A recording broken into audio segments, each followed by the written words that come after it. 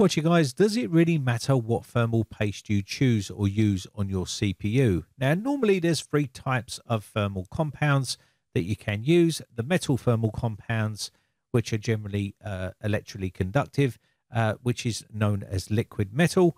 The other one are non-conductive, and these are normally your general ones you see here, which are ceramic thermal compounds. And then you've got your silicone thermal compounds as well, these are normally your thermal pads. So these are the normal types of thermal compounds that you're going to see for your CPU. So which one is right for you? Well, depends on a lot of things. People seem to love to overcomplicate things today. And again, I would say that there's people breaking it down in such a way where you have to look at the composition of the compound, the cooling effectiveness of that compound, the viscosity of the compound and the density of it, and then also the price. These are the things that people are telling people to look out for when you choose your thermal compound.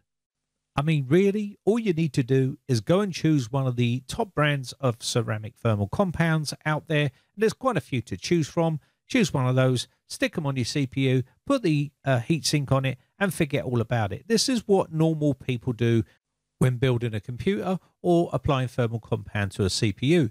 People seem to overcomplicate things and how you're applying thermal compound and the right thermal compound to use. You'll get tons of people saying, oh, you should have used thermal Grizzly, you should have used this, you should have used that. And this is what complicates the whole issue. If you're a general computer user, then any type of ceramic thermal compound will be perfectly fine. Now, if you're an extreme overclocker, you might want to consider using the top tier of ceramic thermal compounds out there, or even go as far as using the metal thermal compounds like liquid metal, which are conductive and you have to be super careful with them. And again, these people are extremists and they're going to basically want to use the best quality thermal compounds that money can buy to eke out extra performance out of their CPU, especially when they're overclocking to the extreme limits of that CPU. And this is also going to see a rise in CPU temperatures. And this is because you're putting more voltage through the actual CPU. Now, we're talking about extreme overclocks here, which means you're obviously going to want to get the best thermal compound you can. And this means you're going to have other components in that PC, which means you're going to get the best performance out of these extreme overclocks. So I do believe that the average person is not going to need the super bleeding edge compounds out there just for general computer use. You can go and use MX4 or MX5 and they'll be perfectly fine. And they don't cost an absolute fortune to buy those types of compounds. But when you're talking bleeding edge compounds, they can cost double the money. So you have to bear all that in mind. If you've got money to burn and you don't care and you're worried about that extra 5 degrees or 6 degrees difference, then by all means splash the cash and buy what compound you want. But I think Thermal Grizzly Kryonaut is probably one of the best ceramic thermal compounds out there on the market, which gives you the best performance, I think. And some of the other ones are very close to it. But depending on price and depending on your budget will determine which one is right for you. And there's literally hundreds to choose from when it comes to thermal paste. And you can see here, this is their thermal paste results. They've done just a few here. And you can see there's not massive amounts of difference between all of these thermal compounds, as you can see. And again, there's only about 5 degrees difference between all the top leading brands, but prices do vary, so do check. And again, I've checked loads of results out online. And again, these do vary, so take these with a pinch of salt. And again, choose which one suits your pocket and just go with it. Now, I'm not going to go into great detail about which ones are the best ones to go for because 1 degree difference, but we'll generally go through and I'll show you some that you can choose. The Noctua NT-H1 is a pretty decent compound you can use. You've also got Arctic MX4, which is a good, affordable type of compound you can use. And you can see here, there's quite a few people buying it. And that's because it does exactly what it says on the tin and cools your CPU. Moving on to Thermal Grizzly, moving up the food chain here a little bit for the price. But again, does a pretty good job at what you needed to do. Probably one of the best ceramic thermal compounds you can buy. But again, you're going to have to pay a premium because it's been heavily promoted on YouTube by a lot of YouTube channels. So moving on to the more expensive stuff, which is like your Thermal Grizzly Kryonaut Extreme. And this is £79.91, and that is for 33 grams. I think that is there, or 9 mil. Again, quite an expensive type of compound, probably not needed for your just general use, but for extreme overclockers, then I would say, yeah, go for it. Then you got your Proling Mantec, I don't know how you pronounce that, PK-3. This has got some good reports on it, but again, not a lot of people seem to be buying it.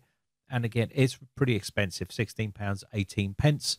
And moving on to the MX5, which is from Arctic again, good compound. And sometimes this can come out a little bit watery, as you see in my previous video. I think they did recall some of this stuff because of the sort of texture of it. But again, I think that's been resolved now. Moving on to this one here, you can see again, $7.99. This is going to be plenty perfect for cooling your CPU. Arctic Silver 5. This one's been out for many, many years. Pretty pricey for what it is. But again, does a pretty good job. And the good old tried and trusted HY510. There's quite a few different brands of these. But this one is the really cheap budget stuff. But if you're building PCs for a living and you've got tons of computers to build and you're trying to do it and save money, then something like this is going to be perfectly fine. You're going to get pretty good temps with this stuff. I've had no problems with it. And again, you've seen it, me putting it onto CPUs before. And there's not so much of a big issue for me for temperatures with this. Again, it's not the best out there, but it will do the job. So you can see here we've got thermal paste performance rankings here, and you'll be able to see that Tom's Hardware has done a full test of these here. Now, you can read through here, and it will give you a full list of what is the best thermal paste out there. To be honest with you, don't expect massive results like 30 or 40 degree difference between each individual compound, because you're not going to see that. And he's done loads of different tests on water and air and other types of charts like that. So I'll leave the link in the video description. Now, if your PC or laptop is running hot or it's usually having high temperatures, then you may need to change your thermal compound. And you can do a stability test of your system to see what your maximum temperatures are. And you can run AIDA 64 or something like that to see what sort of max temps are for your CPU and your GPU. If they're running super hot and it's getting into the red zone, you may need to start thinking about what's causing it. It could be the fact that your compound is dried up and it's not working the way it should do, and you may need to remove the heatsink, clean it off and put some new fresh thermal compound on. Maybe clean out all the dust of the computer, clean out all the fins and dust out of the CPU cooler. Make sure the fan is spinning at the right speeds. Make sure you've not sort of got your fan curve too low where the fans are not kicking in and it's causing your PC to run super hot. Check all these things, and then basically hopefully your temperatures will come back down to a safer area. Now, people do panic when their CPU starts to get to 70 degrees Celsius under full load using something like this, but normally that's pretty normal for a system like this, because you're taxing the CPU to maximum 100%, and basically it is going to get a little bit hot.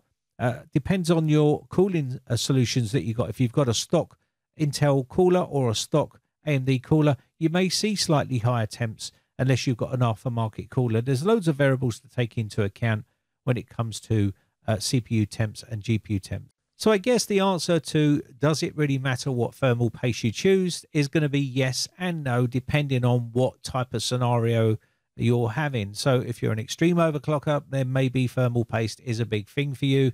But for the average general computer user, then I don't think it really matters what ceramic thermal paste you use, as long as you've got a good coverage on the heat spreader, and then basically using an adequate cooler on there to cool the CPU. I don't see the big deal about what type you choose. It depends on whether you're one of those people that want the absolute best and got money to burn, then by all means go out and spend all that money on expensive thermal compound for those extra few degrees that you're going to get from it. Anyway, I think that's going to be about it. Hope this video has been some sort of use to you and gives you some sort of clarity on which thermal compound is the best and which one you should use. It's all going to come down to the individual. At the end of the day, it depends on how much you want to spend. I mean, the Arctic MX4, which is pretty good stuff, you get 4 grams of that for £4.17. And if you're looking for the thermal Grizzly Kryonaut, you're looking at £16.48, and that's for 1.5 mils or 5.5 grams. So as 3 times the difference near enough. So quite expensive. And you're going to get probably like a 1 degree or 2 degrees difference, and maybe none at all, depending on your testing. So do your own testing and you'll find out what sort of results you're going to get between all of them. It's not going to be a massive amounts of difference, I can assure you. Anyway, I'm starting to waffle and I'm going to end the video. My name has been Brian from briteccomputers.co.uk. Just want to say a quick shout out to all my YouTube members who have joined my YouTube members group. I really do appreciate the support, and I shall catch you in another video tomorrow. Bye for now.